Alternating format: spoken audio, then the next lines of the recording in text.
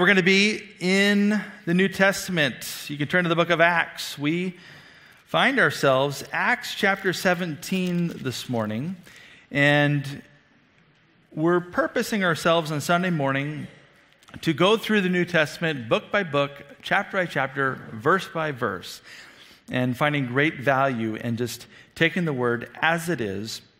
And chapter 17 of Acts, verse 1 says, "Now, when they had traveled through Amphipolis and Apollonia, they came to Thessalonica, where there was a synagogue of the Jews. And according to Paul's custom, he went to them, and for 3 Sabbaths reasoned with them from the Scriptures, explaining and giving evidence that the Christ had to suffer and rise again from the dead, and saying that this Jesus, whom I am proclaiming to you, is the Christ." We find ourselves here is in the midst of Paul's second missionary journey. If you've got your bulletin, you can open it if you'd like to follow along. We put a map in there, and you can see where we're at this point. We're over in Thessalonica there, near the coast. And we just went through this great lesson on the example of how God, through the Holy Spirit, guides. And we saw this in chapter 16. We were looking at God's guidance through the work and the power of the Holy Spirit. The Holy Spirit being the third person of the Trinity. And Jesus calls him the Spirit of promise. He's called the Helper. And one of the main roles attributed to the Holy Spirit is the role of guidance. And as we looked at this idea of God's guidance through the power and the work of the Holy Spirit, we saw that it was through closed doors, through open doors. We saw that he has been guiding the apostles and the disciples through visions, through convictions. And this is the idea, when we look at the idea of the Holy Spirit, we come to understand that in the book of Acts, this is the major theme of this book, is the Holy Spirit. And we're looking at it as we kind of filter these lessons, we're looking at this as what it means for the believer to be Spirit-filled. And so this whole idea of being Spirit-filled and being led by the Spirit started actually back at Acts 1. Look back there. Acts chapter 1.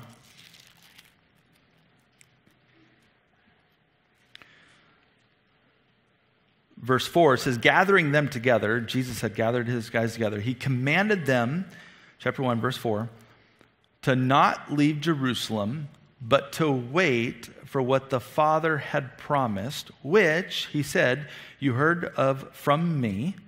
For John baptized you with water, but you will be baptized with the Holy Spirit not many days from now. So when they had come together, they were asking him, saying, Lord, is it at this time you're restoring the kingdom of Israel? And he said to them, it is not for you to know the times or epochs which the Father has fixed by his own authority, but you will receive power when the Holy Spirit has come upon you, and you shall be my witness both in Jerusalem and all of Judea and Samaria, even to the remotest parts of the earth. And so we see here that after being filled and powered by the Holy Spirit, they were guided to be witness. So we're making this connection here of the Holy Spirit and guidance. So they were guided at this point to be witnesses here. And it says, verse 8, it's going to be in Jerusalem, Judea, Samaria, even the remotest parts of the earth. And as we've talked before, this is our outline for the book of Acts. We saw that we were in Jerusalem, chapters 1 through 7. And then we were in Judea and Samaria, chapters 8 through 10. And then the remotest parts of the earth, chapters 11 through 28. And so we're in the midst of that place right now. And we also saw, look at chapter 13, that it was by the Spirit that Paul and Barnabas actually went out on, what we clarify or classify as the first missionary journey. Chapter 13, verse 2 said, while they were ministering to the Lord and fasting, the Holy Spirit said, set apart for me Barnabas and Saul for the work to which I have called them. And then when they had fasted and prayed, they laid hands on them and they sent them away. So as they embarked on these missionary journeys, it was the Holy Spirit that was guiding them. And I'm just trying to make this connection because I find this very applicable for the Christian today. As we see that how the Spirit guides, as we've been reading through the book of Acts, the same Spirit guides us in the same way. You've experienced closed doors. You've experienced open doors. You've experienced conviction in your life.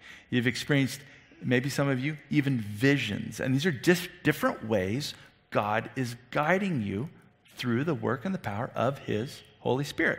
And so we see here, chapter 17, back in our text for the morning, that it was the Spirit that had led them to Thessalonica.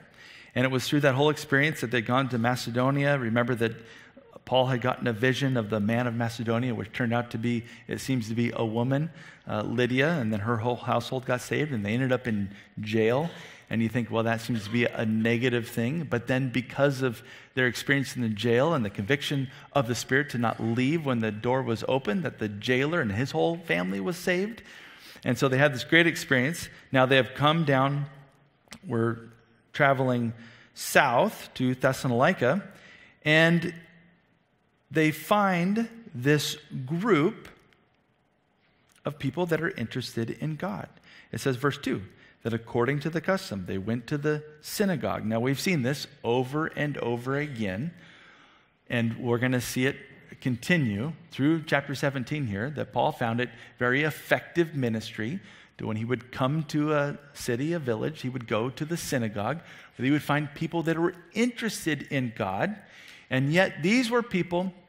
We put some, if they were non-Jews, we put them in the category of God-fearer. We've talked about this. But these are people that were interested in God and yet had not experienced or knew the grace of God that was through Jesus Christ. So this is what Paul is bringing, right? He's bringing this message of Jesus as the Messiah, and ultimately, if we were to boil it down, it's grace of God, grace through Jesus. And so here, I like this. We get a little bit of a model or a method that Paul uses here. So first of all, he goes to some that are interested in God. But then look what he does here. I find this helpful when, even if you want to share your faith, you're like, how would I do this? Or what would be an effective model? Into verse 2, it says, we get a couple things here from him. He reasoned with them from the scriptures, verse 3, explaining and giving evidence that the Christ had to suffer and rise again from the dead, saying, this Jesus whom I am proclaiming to you, Christ. So a couple things: reasoned, explained, giving evidence, and proclaiming. This idea of reasoning here in the original Greek has the idea of dialogue. It's to have a conversation. So you think about if you feel passionate or you feel a burden to share your faith. An effective model to begin with is to have a dialogue. And think about it in this way. A dialogue or a conversation, there's exchange of information, isn't there? You're not just blasting someone saying, this is what I believe, this is why you should believe it. But a dialogue is you're explaining, hey, this is what I believe. And then they're responding, well, what about this? And then you're kind of going back saying, well, this is why I believe it. And you're kind of going back and forth. And you're hearing the person back and forth. There's a conversation. So it says here he reasoned with them. He had a dialogue. But then, no doubt, there were some misconceptions of what they thought about God, or maybe their interpretations of the Scripture, because the Jews at the time didn't see Jesus as the Messiah. This was Paul's main mission. He was explaining Jesus as the fulfillment of these Old Testament scriptures, that Jesus really truly was the Messiah.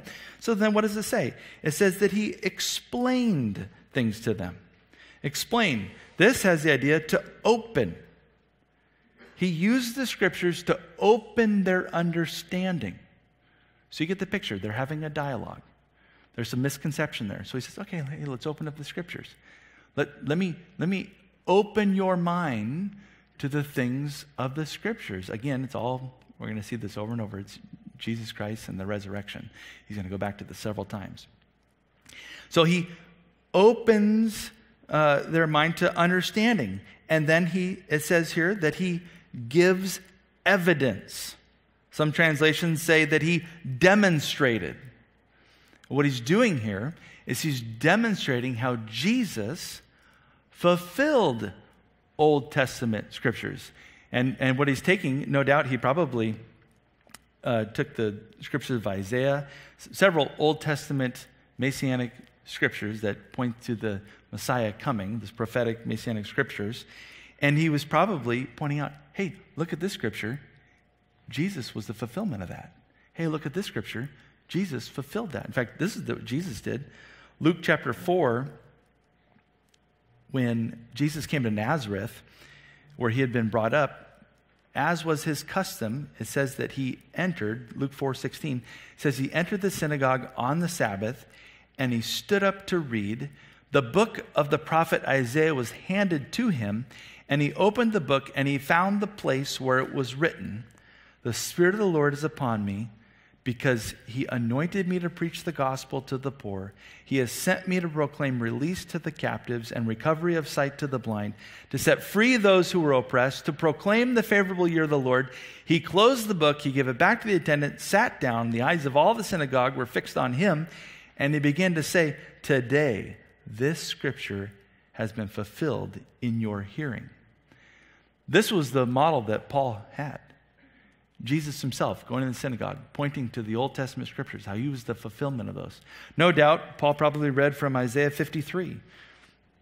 Isaiah 53 verse 4 says, "Surely our griefs he himself bore, our sorrows he carried, yet we ourselves esteemed him stricken, smitten of God, and afflicted. But he was pierced through for our transgressions, he was crushed for our iniquities, the chastening for our well-being fell upon him. By his scourging, we are all healed. All of us, like sheep, have gone astray. Each of us has turned his own way. But the Lord has caused the iniquity of us all to fall upon him. He was oppressed and he was afflicted, yet he did not open his mouth, like a lamb that was led to slaughter." Could you imagine Paul saying, guys, look at this verse. Look at this scripture here. This is the Jesus that fulfilled these things. He says, "By oppression and judgment he was taken away. And for this generation, who considered that he was cut off out of the land of living for the transgression of my people, to whom the stroke was due? His grave was assigned with the wicked men, yet he was with the rich man in his death, because he had done no violence, nor was there any deceit in his mouth." So you get this picture here, and again, I'm just trying to point this out in a practical way. I think this could be helpful for us as we approach people in the sharing of our faith. He reasoned, he dialogued, he had the conversation. Then he explained, he tried to open up their understanding. And then he gave evidence using the Word of God. Give evidence, the Word of God. And then, finally, it says, verse 3, chapter 17, he proclaimed Christ. There was a point where he just preached it. he just preached it. So Jesus is the Christ. This is it, man. This is the fulfillment of all of these things. And this was the topic. I love this idea, too, that as he's in this synagogue of this kind of this religious procedure, Paul didn't take on the topic of policies or politics. He didn't take on any of that. His topic was Jesus Christ, and Jesus Christ rose from the dead. That was it. That's what he preached. And we're going to see this basically 3 times in our text this morning with 3 different people groups. I've titled this message, Received or Rejected, because what we're going to see are these 3 different people groups, the 3 different experiences. Some received the message and some rejected it. There's only 2 options. You can't hang out in the middle of the message of Jesus Christ and him rose from the dead. It's either you receive it or you reject it. Now, some did. Verse 4 says, "Some then were persuaded, and they joined Paul and Silas, along with a large number of God-fearing Greeks and a number of leading women.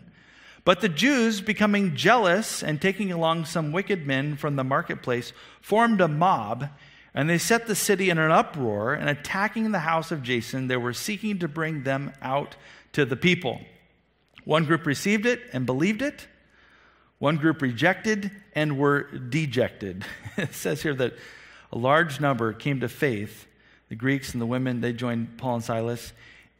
It's interesting to me that they list these Greeks and the women because in the society of this time, these would have been outsiders. This would have been a group of people that would have considered not on the inside.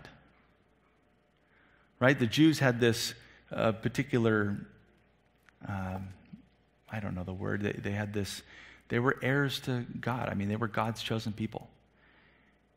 They were on the inside.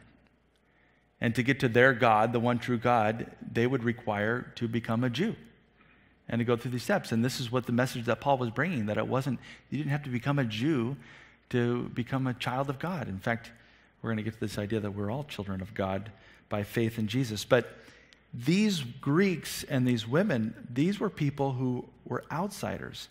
And now, through this message of grace, they're insiders. And I love that verse we read a couple weeks ago, 1 Peter 2:10, said, once you were not a people, but now you are the people of God. And it's through God's grace, through Jesus Christ, we are the people of God. And God demonstrated it through his Son, Jesus Christ, that these outsiders, by grace, are now insiders. And they're counted as part of God's family. But it says here that some became jealous. These Jews, verse 5, they became jealous. Jealousy is an interesting emotion, isn't it? It's a powerful, interesting emotion. And I think it's important that we understand that jealousy is fear-based.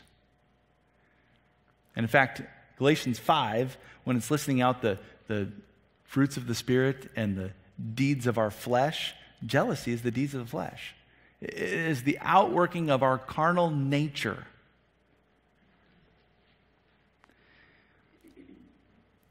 Jealousy caused these guys here to go against the work of God. I find this interesting because here it is, God was doing something cool among them, right in their midst. God was moving, and yet because of jealousy, they were kind of blinded to this work of God. Not only blinded, they went against this work of God. And so I just want to encourage you, I know this is sort of I don't want to get too sidetracked from our text this morning, but watch out for jealousy, you guys. It will bring you to ruin.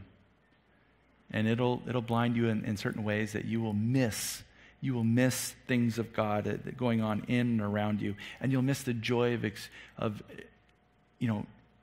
joining in joy of others around us. So these guys, they were jealous, and because of the jealousy here, they reject this work of God. And not only do they reject it, but it says here they went against it. They form a mob, it says verse 5. They set the city in an uproar. They go on attack. And verse 6, when they did not find them, they began dragging Jason and some of the brethren before the city authorities, shouting, "These men who have upset the world have come here also. And Jason has welcomed them, and they all act contrary to the decrees of Caesar, saying that there is another king, Jesus." And they stirred up the crowd and the city authorities who heard these things. And when they had received a pledge from Jason and the others, they released them. The accusation. They have upset the world with the message of Jesus. Some translations say that they have turned the world upside down. The word world here literally means the inhabited earth. This is quite the accusation, isn't it? I don't think it's wrong. Have you experienced Jesus as king of your life? Jesus as king of your life, guess what that does? That turns your world upside down. In fact, it's been said that Jesus' kingdom is an upside down kingdom. Maybe you heard that before. Jesus said that in his kingdom, the first shall be last and the last shall be first. Matthew 20. He said also in Matthew 20 that whoever wanted to be great would have to be a servant. The Apostle Paul said that God chose the foolish things of the world to shame the wise, and he chose the weak things of the world to shame the strong. Philippians chapter 2 says Jesus was equal to God, and when he emptied himself, he made himself nothing, taking the very nature of a servant. 2 Corinthians 8, Jesus was rich, and yet for our sake he became poor, so that through his poverty we would become rich. I don't think the accusation is too far off. This is upsetting. This changes everything. When you truly believe that Jesus as king, if you put Jesus as king of your life, your world is turned upside down.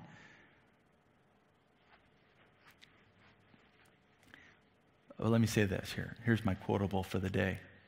His upside down is the right side up. Does that make sense? King Jesus is upside down. It's the right side up. That's where we want to be.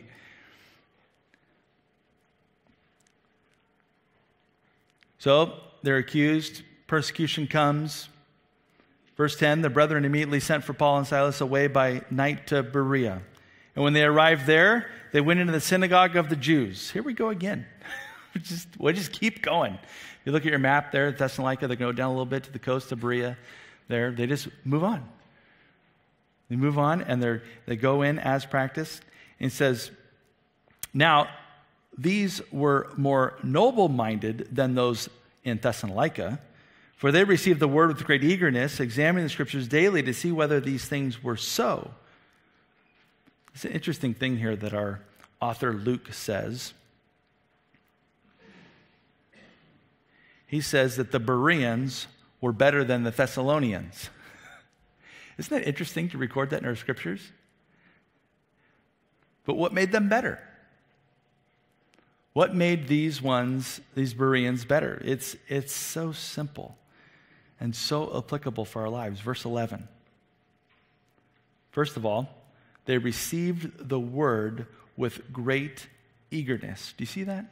No doubt, Paul probably came, this was as his customs. I don't want to go through the whole thing again, but he was probably reasoning. He was probably explaining. He was giving evidence. He was demonstrating how Jesus Christ was the Messiah. He was preaching Jesus and his resurrection. And it says that these believers here in Berea, they received the word with eagerness. Are you eager to receive a word from the Lord? Do you anticipate? Do you look for? Do you want to hear from God? Do you eagerly, are you excited? Like when you come to church, now it's not about me, but when you come to church, are you thinking, man, I want to hear from the word. I want to hear from God today. I'm excited to see what the word of the Lord is for me today. They had an eagerness.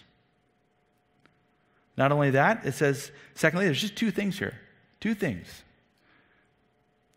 They examined the scriptures daily to see whether these things were so. Paul was bringing this, it was a new teaching. It was an interpretation of scripture that they hadn't heard yet. And it says here that they examined the scriptures daily to see whether these things were so. You think about it from our perspective. The Bereans had the most famous apostle of all, you could say, the human author of 13 of our New Testament books. And yet, they examined the scriptures to see what if Paul was teaching was biblical or not biblical. This is a good word. And it says, too, that they were doing it daily. I like one commentator points out that their research was not casual. It had a certain character. They examined and they searched the scriptures. It was worth it to them to work hard at it and to investigate what the Word of God says. Did what Paul say match up with what the Bible says? I encourage you, don't just take my word for it, folks. I do my best. I work hard at what I give you Sunday morning. But you need to know it for yourself. And if I say something, you need to be able to examine the word and say, yeah, what Shane said was biblical. That's right. And or other, you guys, we have myriads of podcasts. You can listen to wonderful teachers online these days. And you can consume lots of Bible teaching. But don't just consume and take it as it is. Know for yourself. Is what they're preaching, is that biblical? Is that right? Do the hard work. It says here they examine the scriptures daily to find out. It wasn't a one-time quick look. They made a point to be diligent and to extend their study. They searched the scriptures to see if these things, verse 11, were so. And for them, when they did, verse 12, what was the result? Belief. Therefore, for many of them, they believed. Again, along with a number of prominent Greek women and men. For them, the Bible wasn't just a book of poetry or a neat historical account or maybe, a neat little word for the day. The Word of God was life to them. It was the book of truth to find out what was truth. And so I would say to you, be a Berean. If you've been around a while, you've probably heard that before. But be a Berean. Be eager to hear from the Lord. I love this idea. Receive the Word of God with great eagerness. Examine the Scriptures daily for yourself to know. Be a Berean. So many believed, and with this belief, with the preaching of Jesus, there came persecution. It says that when the Jews of Thessalonica, remember the guys weren't as good as the Bereans, found out that the word of God had been proclaimed by Paul and Berea also, they came there as well, agitating and stirring up the crowds. Look what jealousy does. They form a mob, they go against the work of God, agitates people, they're stirring up people. And immediately the brethren, verse 14, sent Paul out to go as far as the sea, and Silas and Timothy remained there. And now those who escorted Paul brought him as far as Athens, and receiving a command for Silas and Timothy to come to him as soon as possible, they left. And so they go to the sea, they set sail for Athens at this point. We're continuing south. At this point in history, Athens is past its prime. I don't know if you really know any historical stuff about Athens. At one point, the prime was the golden age of the Athenian was Athenian art, literature, philosophy, democracy, but this was 5 centuries earlier. And yet, though, these people, we will see here, that they prided themselves in this idea of intellect and philosophy. And we'll see here that Paul actually takes a little bit of a different approach with these ones. Chapter 17, verse 16. While Paul was waiting for them in Athens, his spirit was being provoked within him as he observed the city full of idols. Here we have another example of the leading and guiding of the Holy Spirit. Paul has gone to Athens now. It says that the city was full of idols. To do maybe a literal translation, we could say it was swamped in idols. We could say it was swimming in idols. You get this picture of idolatry everywhere. And it says that his spirit within him was provoked. There was a conviction, we could say. And probably was this idea, too, that idolatry enslaves you.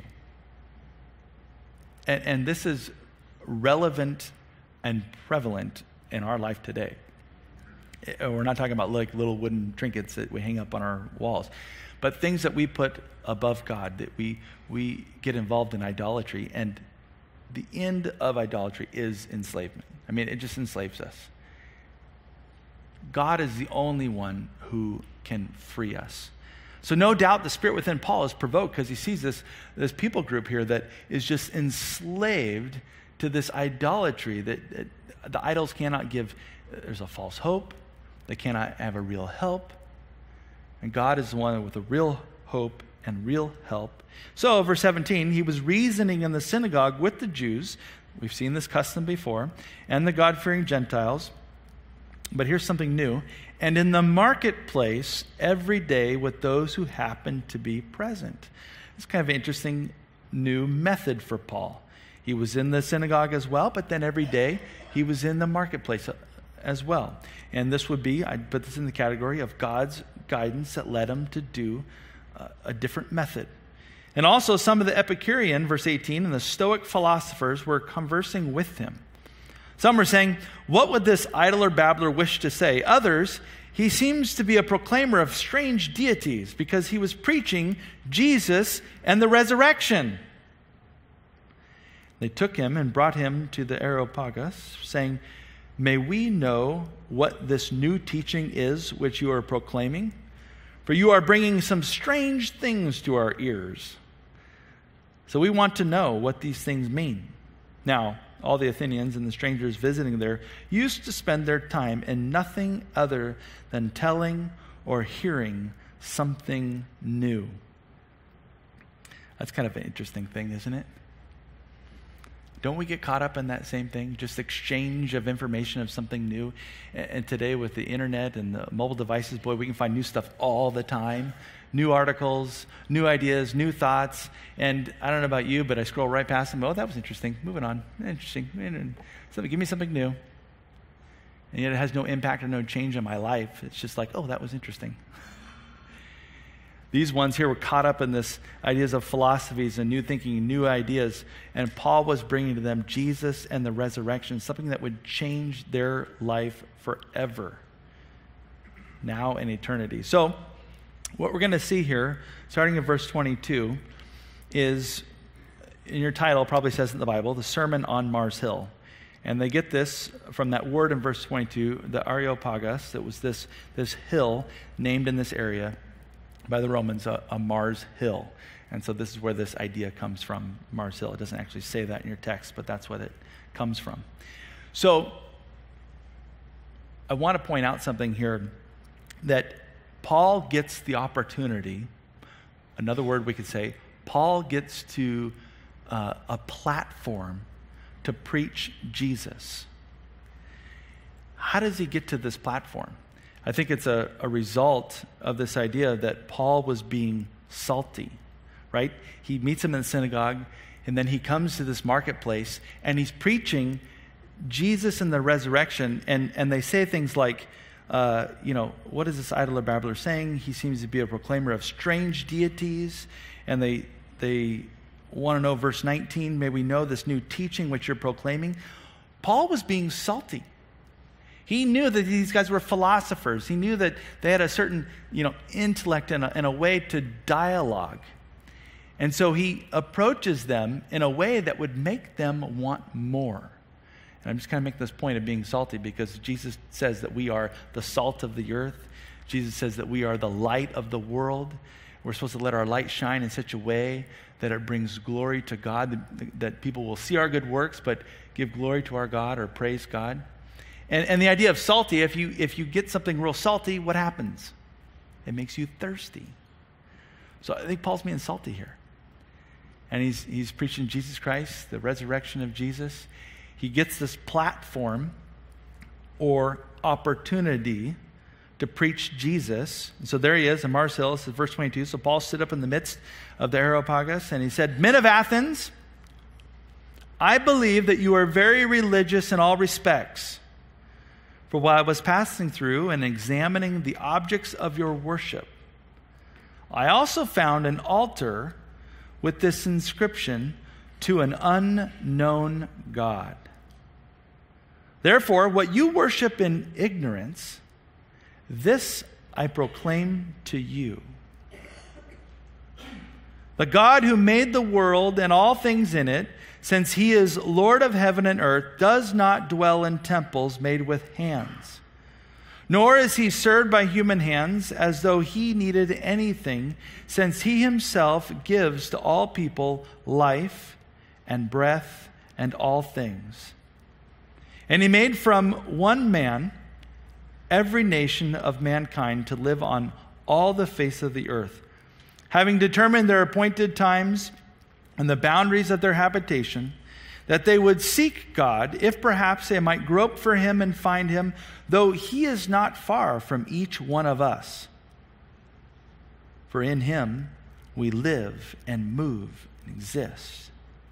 As even some of your own poets have said, for we also are his children. Being then the children of God, we ought not to think that the divine nature is like gold or silver or stone, an image formed by the art and thought of man. Therefore, verse 30, having overlooked the times of ignorance, God is now declaring to men that all people everywhere should repent, because he has fixed a day in which he will judge the world in righteousness through a man whom he has appointed, having furnished proof to all men by raising him from the dead. There it is again, Jesus Christ and his resurrection. Paul, in this sermon here, he covers 4 just basic, but they're profound truths. Number 1, who God is. Who we are. Number 2. Number 3, our responsibility. And number 4, accountability. So number 1, who God is. He clarifies right away that God is the Creator and Lord. You see that in verse 24?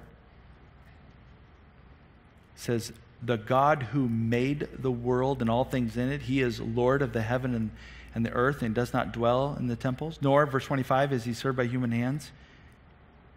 It says, look, middle of verse 25, he says that he himself gives to all people life and breath and all things. Verse 26, he made from one man every nation of mankind to live on the face of the earth. God is the creator. God is creator and Lord. Everything that is from him. And that includes us. So who are we? Who is God? He's the creator. Who are we? We are the creation. 2 parts here. We are his creation, and not just creation, but we are his children. See in that verse 28? He says, for in him we live and move and exist.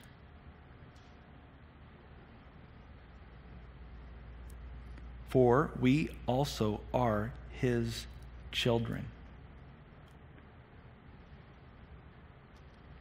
One of my favorite verses, life verses, and I forgot to give it to the overhead guys, but Ephesians 2:10 that talks about that we are his workmanship, created in Christ to do good works that he sets before us, that we just walk in them. But that first part, that we are his workmanship, we are literally his poema. We are God's work of art. You are God's work of art. Creation. Who is God? The creator. Who are you? You're the creation. You're his children. And I would say with that, number 3, comes responsibility. If God is the creator, if we are the creation, then there is a responsibility. There's an obligation. He says, simply put, verse 27, seek God. And verse 29 through 30, repent.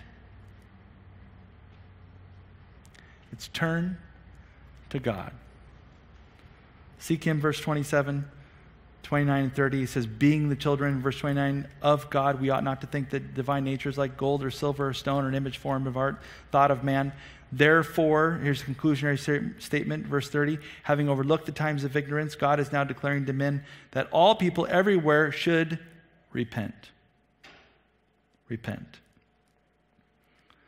So that's our responsibility, that's our obligation. Finally, number 4, Paul preached accountability. He says very clearly in verse 31 that there will be a time of judgment. Do you see that? Verse 31, because he has fixed a day in which he will judge the world in righteousness through a man, that should be a capital M in your Bible, talking about Jesus, whom he has appointed, having furnished proof to all men by raising him from the dead. There will be a time of judgment and accountability for each person's individually. 2 Corinthians 5:20 says, for we must all appear before the judgment seat of Christ, so that each one may be recompensed for his deeds in the body, according to what he has done, whether good or bad. And there will be a time of judgment for this world. Revelation 19, verse 11. At the second coming of Christ, It says, I saw the heavens opened, and behold, a white horse, and he who sat on it is called Faithful and True. And in righteousness he judges and wages war. His eyes are a flame of fire, and his head are many diadems. And he has a name written on him, which no one knows except himself. He is clothed with a robe dipped in blood. His name is called the Word of God. And the armies which are in heaven, clothed in fine linen, white and clean, were following him on white horses. From his mouth comes a sharp sword, so that with it he may strike down the nations, and he will rule them with a rod of iron. He treads the winepress of the fierce wrath of God and Almighty, and on his robe and on his thigh he has a name written, King of Kings and Lord of Lords. This is Jesus.